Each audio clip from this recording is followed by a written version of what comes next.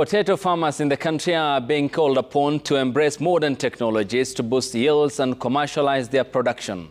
One such innovation is the use of rooted apical cuttings, or a rack technology, which promises to provide farmers with clean, fast-multiplying and disease-resistant seed.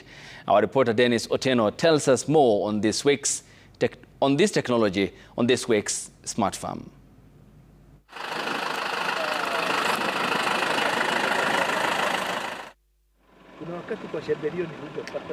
For years, Felix Taraya, a 52-year-old farmer in Kiptunga village in Molo sub-county, Nakuru, struggled with poor potato harvests. He often recycled seed from his own farm or bought from neighbors, only to regret later. Tumeona umuhimu wa cuttings kwa sababu sisi kama mbeleni nyuma huko tumetumia ile kutafuta kwa jirani viazi iko ready, unapewa na jirani, kumbe anakupatia ugonjwa, unakuja kuweka ugonjwa kwa shamba. But today, things are different. Taraya has embraced Rooted Apical Cuttings, RAC, a new seed multiplication technology championed by the National Potato Council of Kenya, KALRO and other partners. Lakini leo tumeona kutumia cuttings ni njia muhimu sana na njia rahisi na unapata mazao mengi. RAC technology involves taking plant cuttings from healthy potato plantlets grown in controlled environments such as greenhouses. The cuttings are rooted and transplanted into fields, multiplying rapidly and guaranteeing clean, disease-free planting material.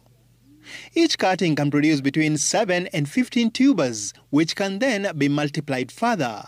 Farmers say this has not only improved their harvests, but also made seed more affordable and accessible. Ile viazi tumeangoa pale tumeona iko na viazi kuanzia 25.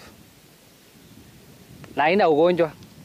Na hiyo ndio umuhimu aswa kwangu. Inatoa mazao mingi na tena gharama yake ya kukuza iko chini. Pia mbegu pia katika kuuza ishakuwa tayari. Bei yake uwanga iko juu.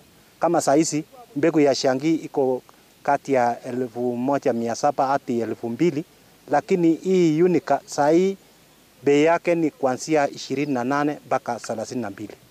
According to the National Potato Council of Kenya, only 1% of Kenyan farmers use certified seed. The rest rely on recycled seed, which has limited national production to about 7 tons per hectare, far below the potential of 40 tons. Aina mingi ya viazi imerelisiwa na KEPHIS, lakini adoption kwa wakulima bado iko chini. So siku ya leo pia tumeweza kuleta aina kadhaa ya varieties. Tuko na unica, tuko na wanchiku, na sasa shangi yenye wakulima wameizoea. Potatoes are Kenya's second most important food crop after maize, grown by more than 800,000 farmers and supporting 3.8 million people across the value chain. The crop is worth over 50 billion shillings annually.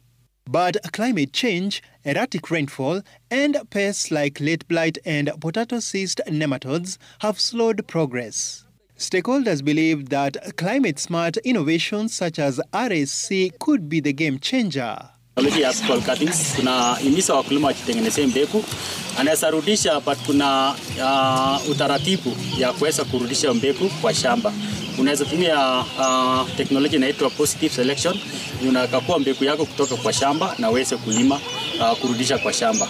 Ili kwenye unarudisha kwa shamba ni mbegu yenye iko na quality mzuri.